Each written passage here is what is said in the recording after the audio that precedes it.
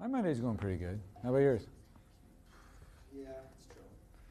I didn't sleep well, but I'm here. I feel I'm okay. Monday's mostly mental, right?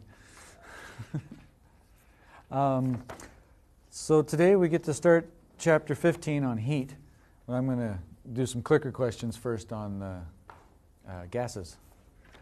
Some of the liquids, they overlap a lot. Since I meant to at the end of last time. Then we'll start this temperature heat stuff. And chapter 16 will start on Friday with heat transfer, moving it around from one object to another, a different location. And then that's all we'll do with heat. Then it's test time. But first, you get spring break. Yay! So after this week, Sunday, your homework will be due on chapter 15. We won't have finished 16, so I won't ask you yet because you're going to forget it all over the spring break anyway. But the first Sunday of spring break, you will have homework due. It's available now if you've noticed. When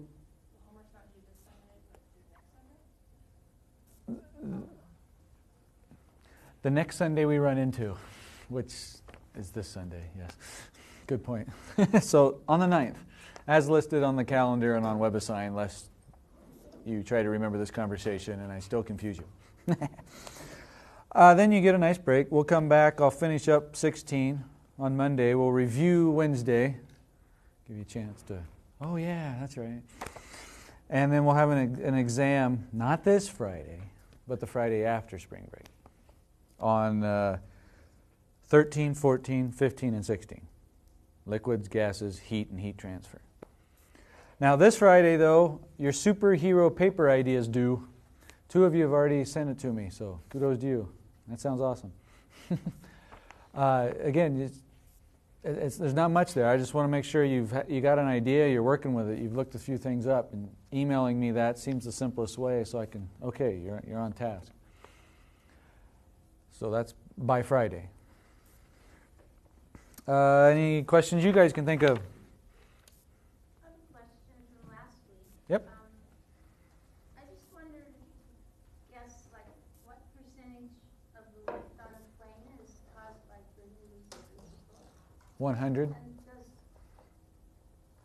any action and reaction? Oh, okay. So I failed. No, that was my fault because I tried to emphasize that it could be explained either way. I wondered how much depends on whether it's going at a constant speed or accelerating, taking off. Oh, how much of the lift is whether it's just moving at a constant velocity or accelerating? The lift is... I just wondered if the percentage would be affected by that. Well, let me try this, see if this answers it. Lift can be 100% explained by Bernouilli's principle in lift, in that sense, with the fact that if the airplane's moving relative to the air, then there's a relative motion between them. There's a speed there. The corresponding drop in pressure is Bernouilli's principle. Now there's a difference in pressure between one side of the wing and the other side. That can cause lift. 100% can be explained. Newton's laws could 100% explain it also if you just looked at action-reaction. Usually aerodynamicists deal with Bernouilli's principle because they like conservation of energy. And a lot of people argue, no, it's this, no, it's this. And they don't realize that it can be explained completely with either. They usually just don't mix them. Now, whether it's moving at a constant speed or accelerating, I don't care, as long as it's moving. Because if the wing isn't moving, then there's no airflow across it, and you're not deflecting the air and scrunching the streamlines, narrowing the pipe, and so there's no corresponding increase in air velocity or drop in pressure if you're just holding still. Now they do the opposite in wind tunnels. You can put the plane in a wind tunnel and move the air past it, but again, the air relative to the wing, there's still speed there, there's motion there. So you can still create lift by blowing the air across the wing or moving the wing through the air. Same effect. Is that helping? Did that help, Barbara? Oh, a little bit. Oh, give me more then, because I obviously... Well, I'm just wondering if you can explain it either way, why you pick one over the other.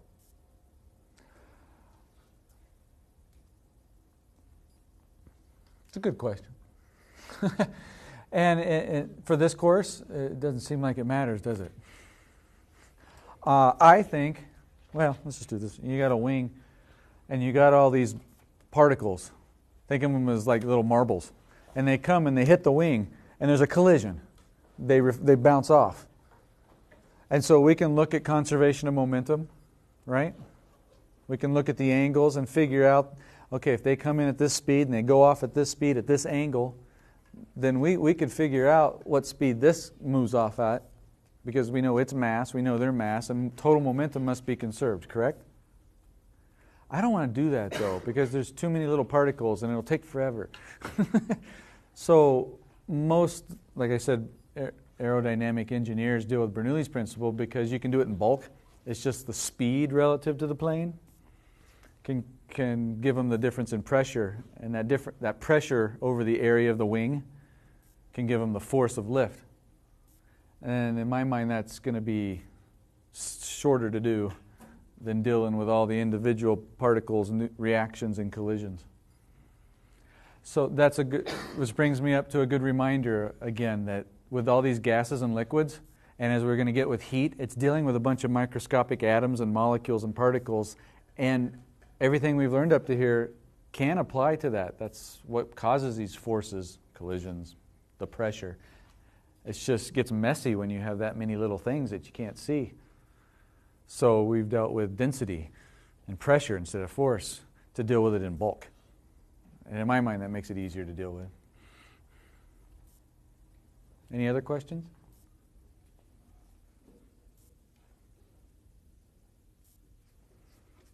I didn't realize the projector turns off when it's on mute. Okay, well, get your clickers out. We'll check some more of your understanding of this stuff.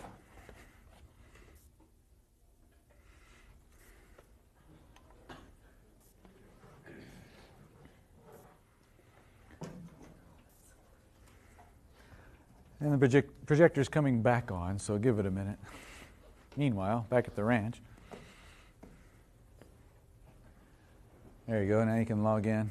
Start thinking of the first question. We'll see if there's any other holes in our thinking and or my teaching.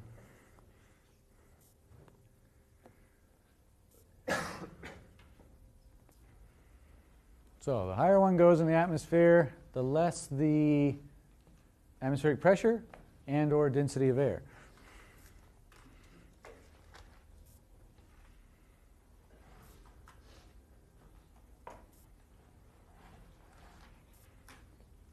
I won't lie, I'm hoping this is an easier one. My follow-up question might not be, but we'll see. Let's get this first.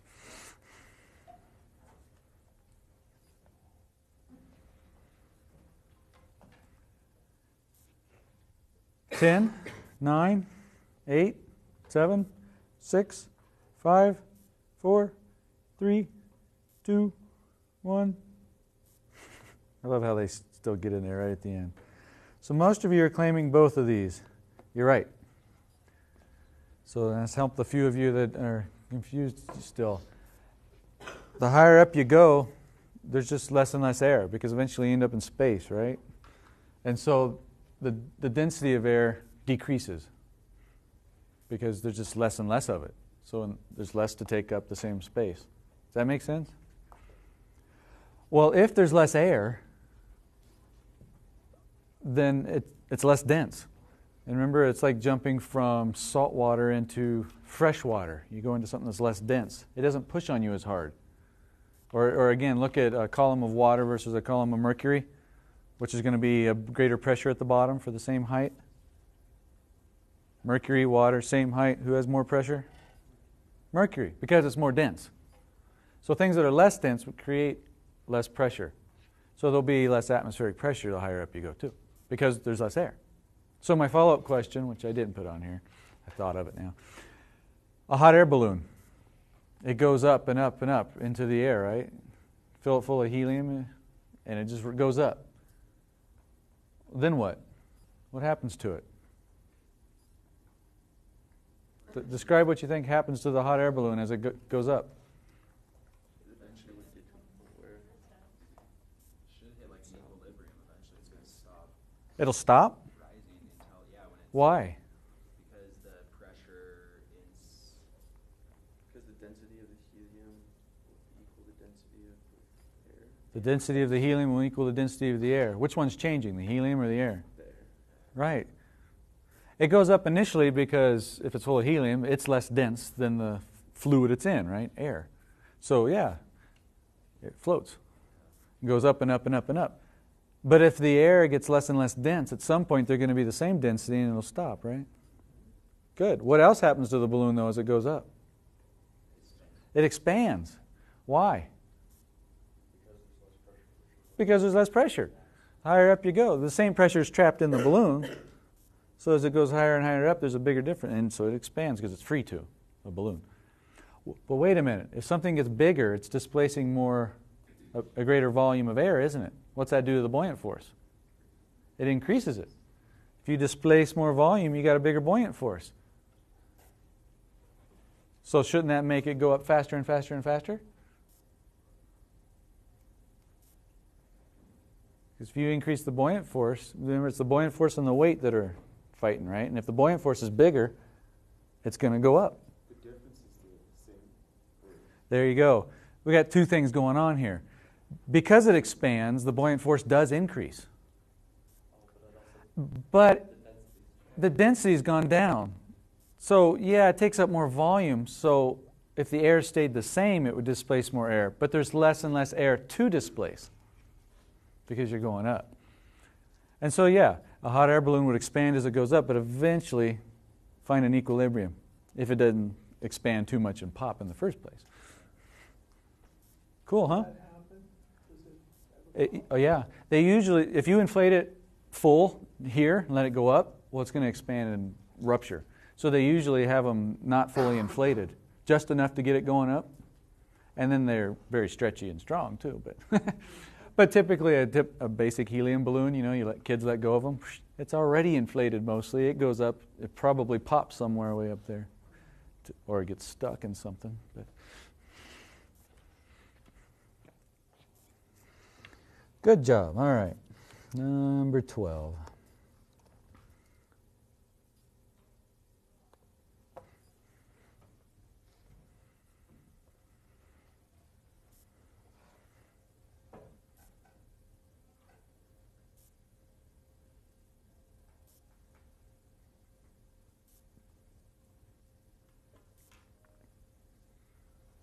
So basically 2 tubes, one full of air, one full of water.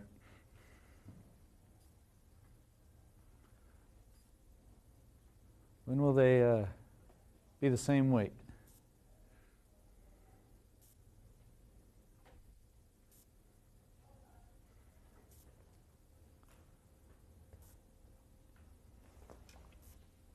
Ten, 9, 8, 7, 6, 5, 4, 3, 2, 1. Meh. You remembered that number, didn't you? But you don't understand it? Okay, so you got a column of air and you got a column of water. Let's just jump to it. If the water is 10.3 meters, what's the pressure at the bottom? I'll rephrase because very good. Some of you are thinking better. Just due to the water, what's the pressure at the bottom? 1 atmosphere. Because that's the height of water that matches the pressure of atmosphere. So that's why at 10.3 meters of water creates 1 atmosphere of pressure, where the air itself creates 1 atmosphere of pressure.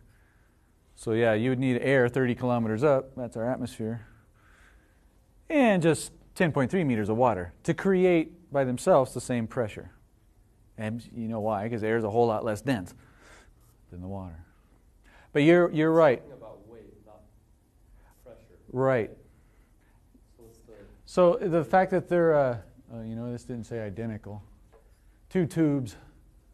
Okay, they should be identical. The idea is if they have the same weight, they're over the same area, they'll create the same pressure. Or look at it the other way. If they create the same pressure over the same area, that's the weight needed.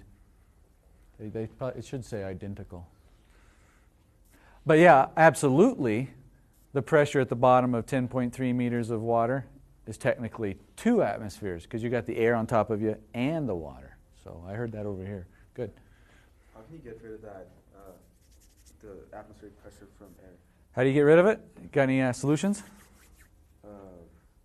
Close it off. You can't go in a room and just close a door. It was already full of air. There you go. You need a vacuum pump. You'd have to pull it out. That's what we do. Do you remember my balloon? I did it over here in a bell jar. Somebody answer me. Do you remember that? So what I did is I pulled the air out, and so I dropped the pressure inside the bell jar, outside of the balloon.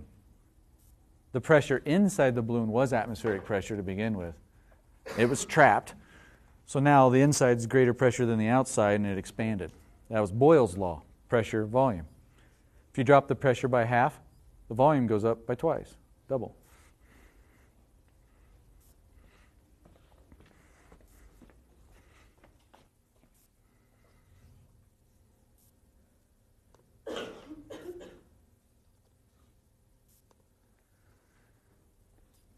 All right, why do pumps work? Liquid pumps.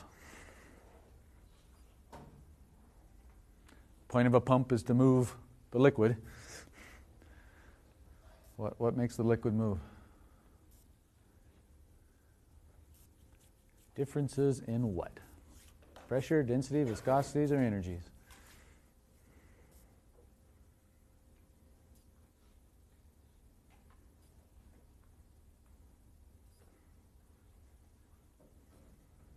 10, 9, 8, 7, 6, 5, 4, 3, 2, 1. Most of you want to go with A. Good. I've been trying to emphasize that we really only notice this stuff when there's differences in pressure. If there's high pressure here and low pressure here, that's what gets it moving. That's what a pump does. Just increases the pressure on one side so it'll move. Same with air, because that's a fluid. And that's how our weather works. High pressure fronts and low pressure fronts, our weather, it's because there's differences in pressure, and that creates wind, moves things around.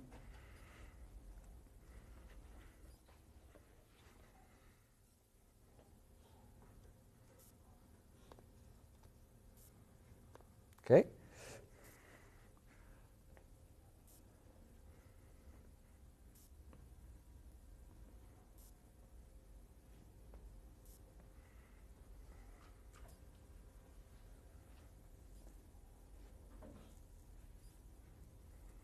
I won't lie. Think a little harder than normal on this one.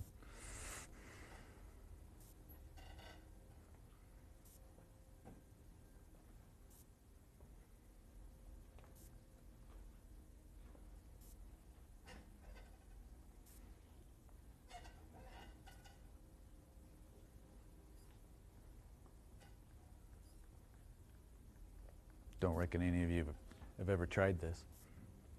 I have. No, I did this last week.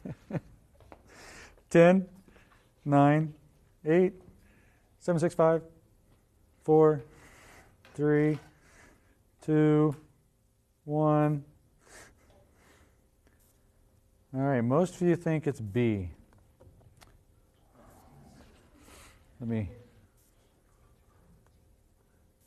This is tricky. But I hope that once I explain it here, it'll make more sense. Of course, you're reading it. Let's see. A helium-filled balloon is able to float only because its volume increases enough to displace its own weight of surrounding air. Stop. Well, that's the buoyant force. It displaces so much air. We weigh that air. That creates the buoyant force. Remember Archimedes' principle? Buoyant force is the weight of the displaced fluid. Okay. And that's the buoyant force. So if it displaces enough air to make this force big enough to counter its weight, sure enough, it goes up. You got that, right? So the still tank has a fixed volume. The more helium pumped into it just makes it heavier. So it's fixed volume.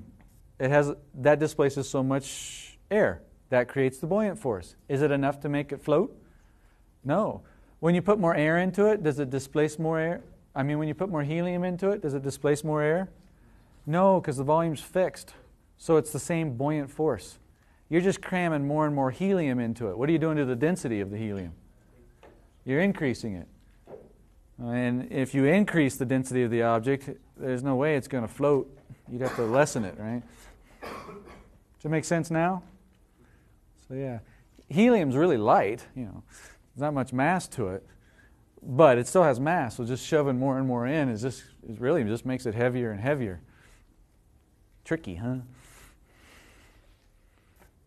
But I've seen people attempt this because they think it'll work. For whatever reason they needed to do it. I don't know. Oh, that was, right. I was in the polling software when I hit escape instead of PowerPoint, so. Let's go back to polling and do some more. Okay, now that I'm in there.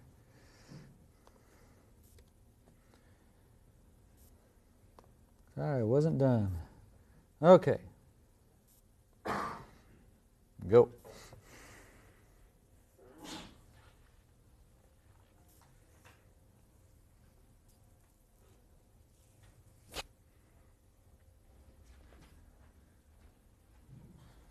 We've kind of reviewed this already, so let's see.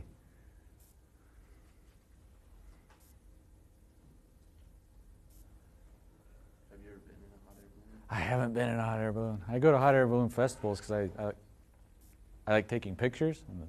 It's fun. But I've never been in one. I think it'd be fun. I don't know if I get my wife to go, but I'll go. My daughter will go, that's for sure. 10, 9, 8, 7, 6, 5, 4, 3, 2. There's always somebody that waits till the last moment. All right. Wow, no question. B, good. You got that. And I had one more I want to ask you.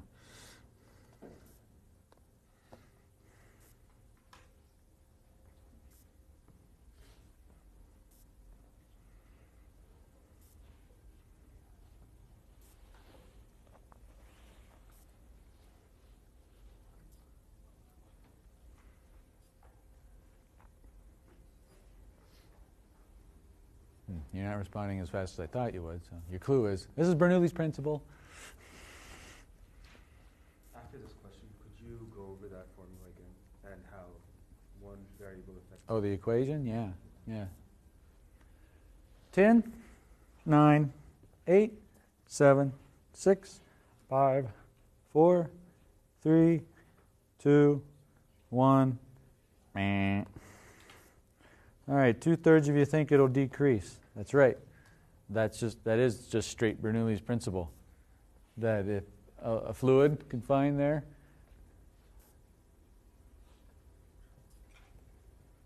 as it speeds up, there's a corresponding drop in pressure. The reverse is true too. If the pressure drops, it's going to speed up.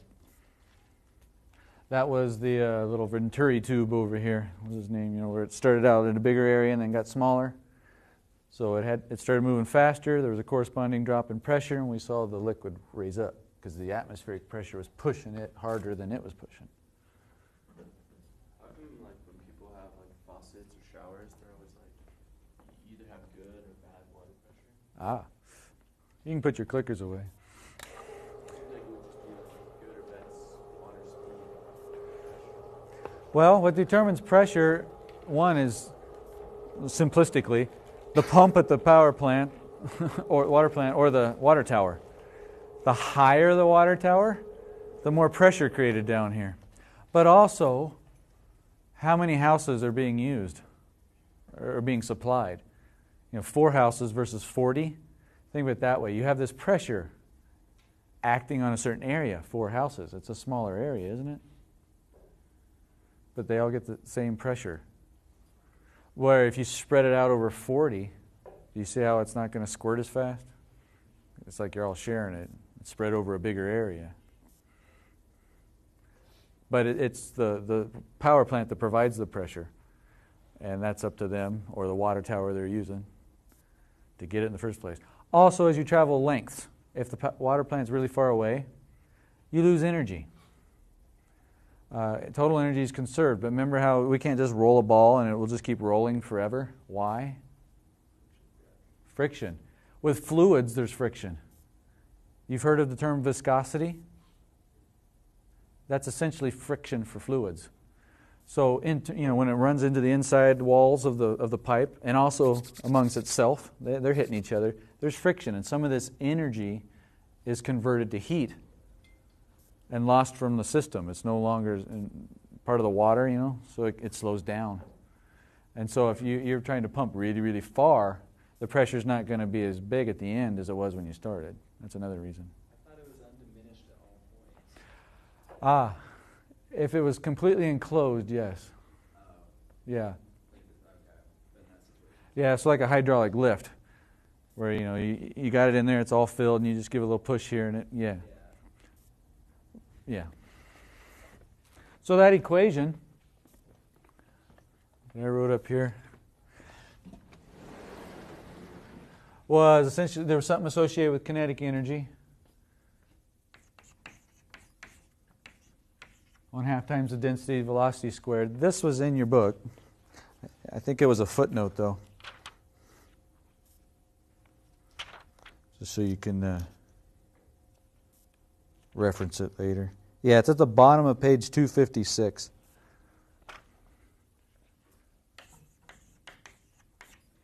So there's energy associated with motion. There's energy associated with position. And we started with this. Remember that's pressure. Remember we divided these by volume, so they're all like pressure terms now. But the gist here is we're conserving energy. So this is a pressure, this is a pressure, and this is a pressure. And that has to stay constant, ideally. The total energy, less pressure, would stay constant. But again, I can emphasize now, kinetic, potential, and the pressure, that's all we're considering here.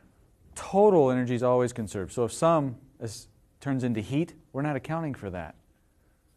And so one of these goes down. That's usually the pressure. If you're just moving it along slowly at a straight pipe, can you see that if some of it escapes due to friction and heat, then there'll be less pressure at the end. Just because some of it transformed into a form of energy that we're not considering here. This is Bernouilli's equations. This is what it considers. And it's just, so yeah, if this speeds up, you can look at it this way too. If these were all like velocity 1, position 1, pressure 1, then you have velocity 2, position 2, pressure 2. So like at one point, you have all these values, and somewhere else down the line, you have another point.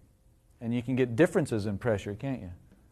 If the pressure drops, there's going to be a corresponding increase in speed, vice versa. If you are up high and you go down low, they shift. This one changes. So something else gives. You've increased the pressure. Or you're in a hose. You're under a lot of pressure right now, and then it escapes to atmospheric pressure. So the pressure drops. And if the pressure drops, Bernouilli's principle, there's a corresponding increase in speed, and the water shoots out really fast. So this is just a big scary way of summing it all up. It was a footnote, but I figure you guys could handle it. Because you've dealt with kinetic energy, potential energy, and this pressure thing now. So, any more questions on that? I got one more thing I think's cool. I don't even remember if this is in the book. It won't take long. Will you help me, Tommy? Okay. Let's see how many breaths it takes to fill this up. Yeah, blow into it.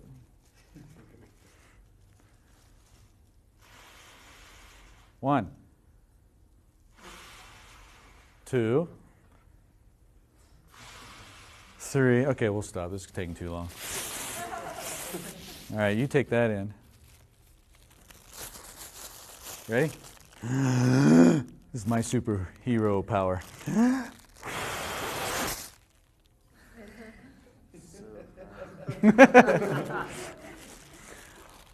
This is called entrainment. And it works though because So, I didn't tell you, and most people do. They just put their mouth up to it. Well, the only air you can get into the bag is the air you filled your lungs with. So it's going to take a while. Well, I didn't really cheat.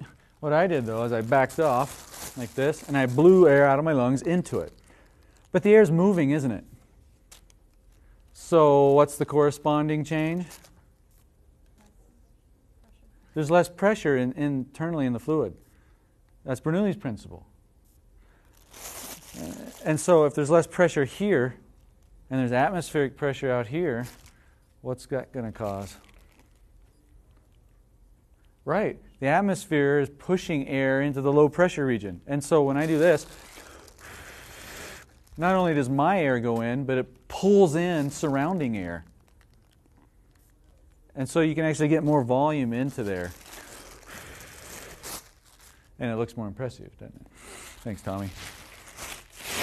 They made a fan. They have a big one, but it's too much money. I didn't buy it. It's called a bladeless fan. Have you seen these? I mean, it's not awesome, but it works. And the point is, there's no blades. Well, that's something I like too. There's blades, but they're inside spinning, really small. And it blows air. There's like an opening around here, and it blows air out. Well, that's like me blowing into the bag. So it's not blowing very fast, but it pulls surrounding air out. So you can get a significant increase in volume of air. This only blows a little bit of air itself, but it pulls more air in. And so it's quite significant.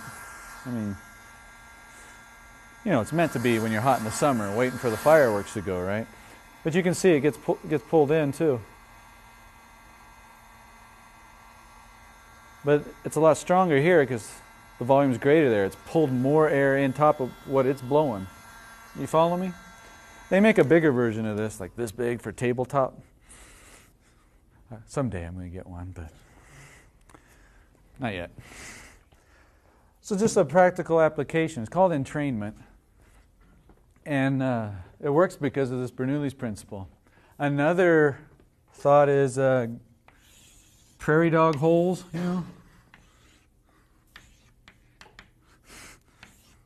Little prairie dogs pop up in their mounds, or groundhogs, whatever you want. Marmots. Well, think if the wind's blowing, they got a tunnel they can get to and from, right? But the wind's blowing, what happens? Wind blows over something and it gets deflected, right? It narrows here. Say again? Decrease in pressure. Yeah, the air's actually right here, going to flow faster, and there's a corresponding drop in pressure here compared to here. The difference in pressure causes air to flow through the tunnel. Keeps them cool. You can get an airflow through the tunnel that way. If they were the same height, there'd be no difference in pressure. Oh boy, that'd get hot and stagnant in there. So, I don't know if they know this, but that's what they do. Innately, they know this. But another application. Your umbrella, right? When the wind blows over the umbrella, same idea. And constricts the region there, so it speeds up. Corresponding drop in pressure above the umbrella. Atmospheric pressure below. You got lift. And that's why it wants to go away sometimes. Same with houses. I grew up in Kansas with tornadoes. And if the wind's blowing really fast across the top of your roof, same thing's going to happen. The roof actually wants to lift off. And you can find many houses, unfortunately, especially in trailer parks, where the roof's gone. What do they do to reduce that? It's how it's built. In many regions, it's easier just to set it on there, the weight, and they just kind of secure it. Well, not in Kansas, they shouldn't. No, it's bolted down. Or it should be. Yeah. Couldn't they build, it'd look ugly, but couldn't they build deflectors on the side, and then it's not going to Yes, except you never know which way the wind's coming or the tornado's coming. But you have to shield your whole thing. Yeah. But same with windows too. They always tell you go in the basement, and you're And you stay away from windows. Because if the air's moving really fast on the outside, there's a drop in pressure there. Pressure's higher inside, it can blow windows out. They'll shatter, and you don't want any backlash or whatever. You don't want sucked out either.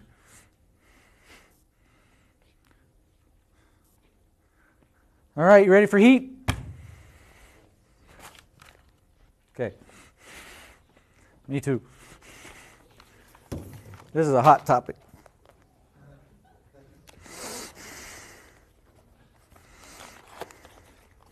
So, I grew up in Kansas, and there's lots of grain silos. And I still remember my dad worked at a chemical plant,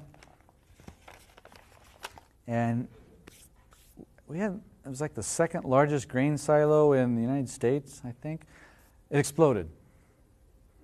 Basically, powder, lots of powders, wheat, oat or whatever, isn't flammable. But if you spread it out into really, really fine dust, so the surface area is increased, 100-fold compared to its volume, then it can catch on fire. There's a lot less mass per particle. But instead of being one clump, it can all get to the little bits, and so now they can burn fast enough to sustain a flame. Well, if that dust in the grain silo gets ignited because someone's being silly and sparks something, or heaven forbid there's smoking near one, then whammo. It ignites, and what do you think happens to the pressure contained in the silo? It increases. Well, that's where we're getting to. What do you think all those particles start doing when they get lit? They start moving faster. People naturally know that. And they start pushing on the walls more. They hit them more often. That's a force on an area. It increases the pressure. And if it's too much, whammo. You just created a bomb. I'm not going to do the bomb part, but the flash is fun. So this is cornstarch. And it's not flammable by itself, but if I blow it out so I can spread it, we'll see if I can ignite it. You ready? You know what? This is dim. Let's do that. I've learned if you're going to go home and try this, do it outside. But take your inhalation breath first. No, seriously, this stuff.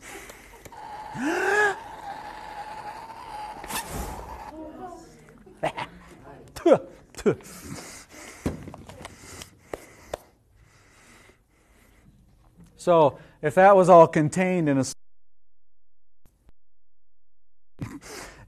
pressure increases and it'll explode. Great. That make it worse? But it looks great. Oh, well. Yeah, well. Do you need a really high temperature torch, or can you use a big lighter? If I just do a small flame, often it'll blow the flame out. That's what I was thinking. Yeah. So just over a candle or probably a bic, it would probably blow it out and not be as impressive. The faster you can get it out too and spread out, the more impressive it'll be. You can go YouTube this. Some silly people have done this. Mythbusters have done this. My favorite is a quick release high pressure valve. They had like a thing of sawdust like this tall, and they threw a safety flare in the top. So then they get way, way back. And one reason I thought they were dumb is because they're in the grass with all these trees around them. I'm like, nah, this isn't. And of course, they release all the air really fast. It blows all the sawdust up, just like this. And you can see it. It's just one big fireball, higher in the trees. But yeah, it works. So we can learn lots from this. It's weird, I'm finally just getting the smell of that. Sparks. But it doesn't hurt me. Because there's a difference between out of this unit and you fail the test. At least remember this. Temperature and heat are not the same thing.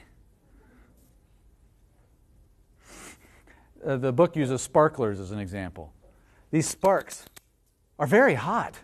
They have a high temperature. I mean, they're glowing, right? They must be hot. They are. But they don't contain much heat. because there's not much mass to them. You know, I have a lot more mass than they do. And there's this energy transfer thing we're going to get to. It doesn't harm me. Is defined as the measure of average translational kinetic energy per molecule of a substance. And basically what that says is atoms and molecules, they're always wiggling and jiggling, right? They're moving. They have kinetic energy. They also have potential energy. They're bound to atoms, their position. They also, here's a water molecule. So they're moving around. They change their position. They can rotate. They got rotational energy. They got vibrational energy stored in the spring. All that energy is called internal energy. Up till now, I might have called it thermal. Internal energy. It's the total something. It could be kinetic, potential, nuclear, all that kind of stored in it. But temperature is only a measure of one thing. It's this translational kinetic energy. And it's on average. Because all the particles aren't moving the same. Some at any instant can be moving faster. But this one might be moving slower. Think of it. It's a bunch of collisions. Picture a bunch of billiard balls or marbles. At one point, this one might be moving slowly. But then another guy comes and hits him, right? Boom! And it makes him go faster. But then he collides with somebody else that's coming at him, right? And he slows down. And then he gets sped up and slowed down, you know? Just picture a mosh pit at a concert. Sometimes you're going faster than you want, and other times you're at a standstill. So individually, the particles are too hard to keep track of. And they can have a wide range of kinetic energies. So on average, we consider a kinetic energy. And it's just the translational, which means this, again. If it moves, it's displaced. Causes it to move. The energy is stored with this, rotational. It does not a measure of temperature. So if you make a water molecule do this, it doesn't get hotter. This by itself. Or vibrational, bouncing back and forth. Blah, blah, blah, blah, blah. That's not a measure of temperature. Do you know that's how microwaves work, though? The microwaves get absorbed by a water molecule. This is just a representation of it. And it makes them start going like this. It gives them mostly rotational energy. But that doesn't increase the food's temperature. Well, what do you think it does to its neighbors when it hits them? Yeah, it knocks it. And then they start translating and moving. That gives them translational kinetic energy. And if you take the average of all those, that will heat it up. That's the temperature. Does that make sense? You can have a more complicated molecule too, and they can be jiggling, they can be rotating, but it's the translational that matters. Think of this. What happens when you take liquid water and you cool it down? Yeah, first it starts going slower, right? And slower and slower and slower. When it freezes, does it stop moving altogether? Yeah, the translational is getting slowed down, decreased. Yeah, then it freezes, right? At what temperature does water freeze?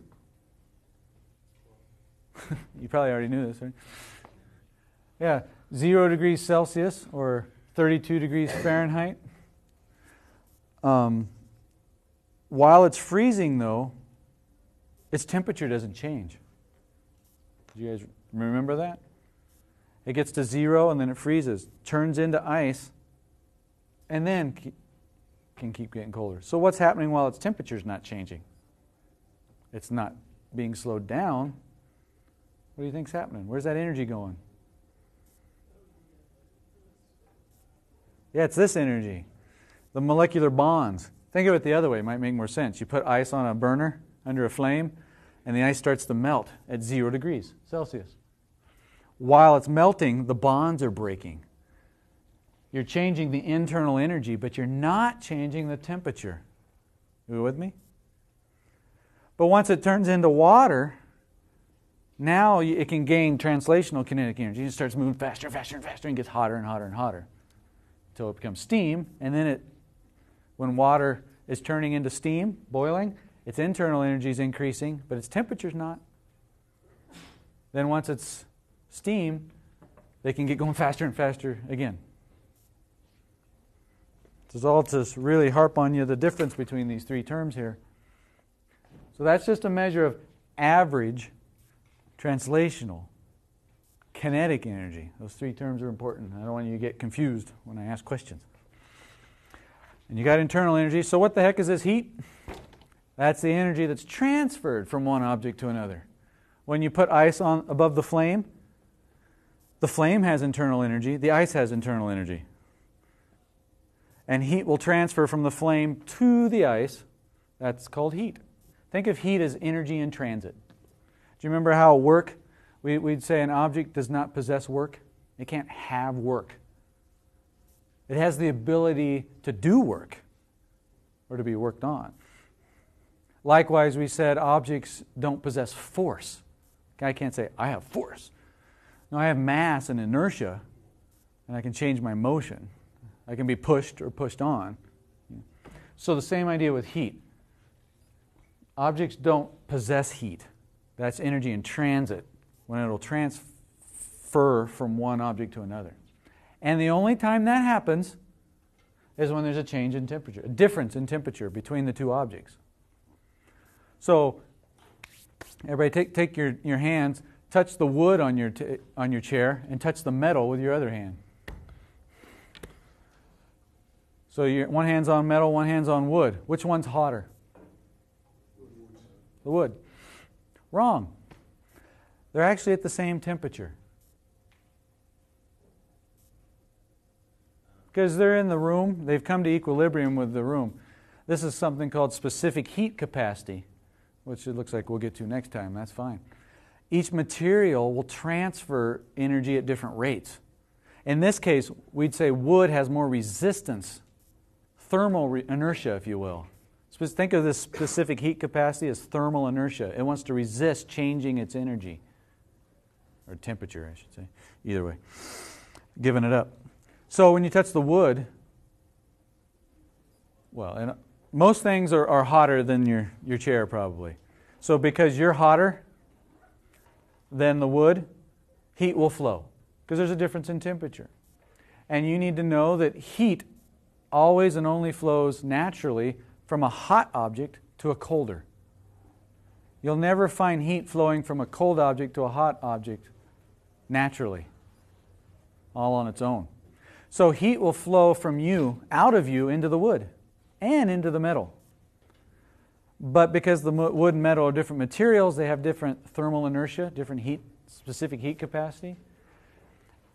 And where that energy goes is different. The wood doesn't pull it out of you as fast. So where's that energy going? Internally into the wood somehow. The metal, it pulls it out of you really fast, so there's a lot more heat being transferred to the metal. Anyway, that's heat. It's energy in transit. Let me just do this. Call it good. So you can visualize this as you start reviewing this. Here's a bunch of BBs. They're on a speaker that can vibrate. So I'll turn it up, start vibrating it. Think of these as atoms or molecules of a substance. And you can see they start jiggling. That's natural. Things are always in motion. Even when they get colder, they're still in motion. They're just moving with less average translational kinetic energy, but they're still moving.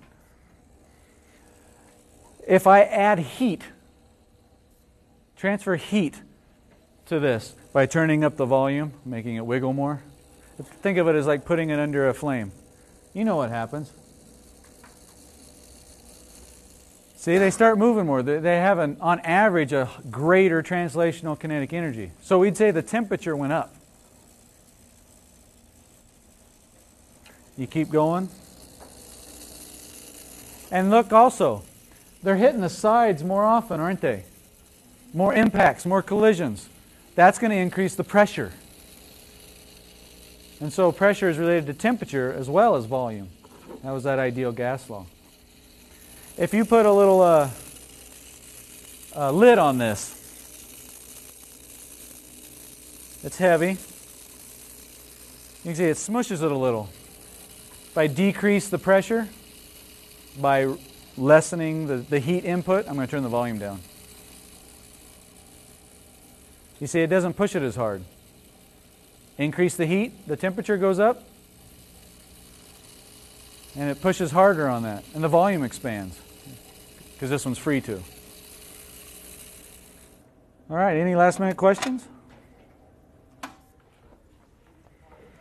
Okie doke, see you later.